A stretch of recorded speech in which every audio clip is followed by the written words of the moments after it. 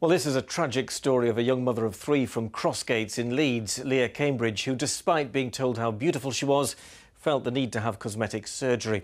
She went to a clinic in Turkey. It's not exactly clear what happened in Leah's case, but her desire to have the perfect shape took her to that clinic and has ended in her death.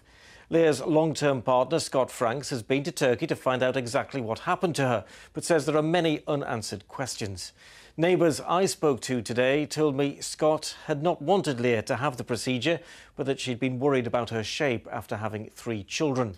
Scott has posted pictures and videos on social media and has had a lot of support from friends who've written about their shock and sadness at what has happened. Jade Waters wrote, "Such a beautiful girl who lit up everyone's lives, always smiling and always ready to sparkle some of that beauty onto everyone around her."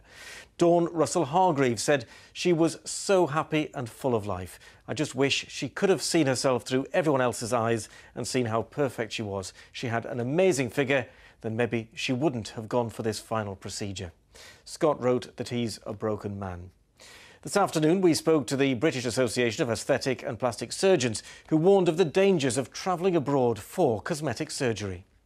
What happens if the things go wrong? Because they've probably spent all the money they've got to go there. Who's going to pay to have it put right? Have they agreed to, in Turkey, to see the patient through to the end? What happens when they get back to England and get a complication?